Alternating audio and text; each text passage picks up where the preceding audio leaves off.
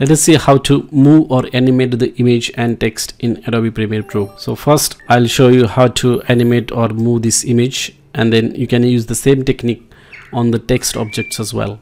Now there are two ways in which you can animate or move this image. First one is by using the transitions, and other is by using the keyframes. So using the transition is the simplest way. Let us see how to do this. So just select this image and then go to effects panel. Here you have to go to the video transitions, and then you can apply any transition basically. So I'm gonna choose slide and then just drag and drop it over here. And now if I play this, you will notice that this image is getting animated like this. Okay, so this is the simplest way to do the animation for any image. Now other way is using the keyframes. So for that you have to go to the effect controls panel.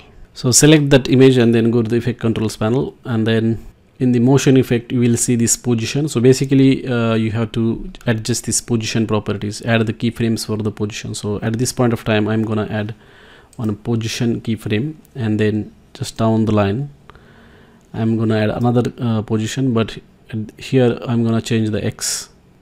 Let us increase the X. So what will happen is that that image will move from here to here.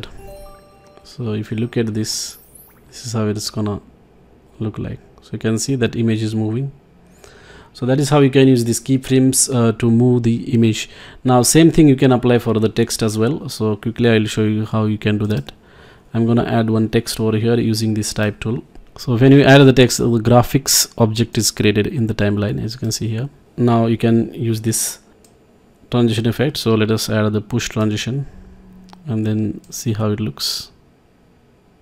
So you can see the text is animating, moving from one position to another.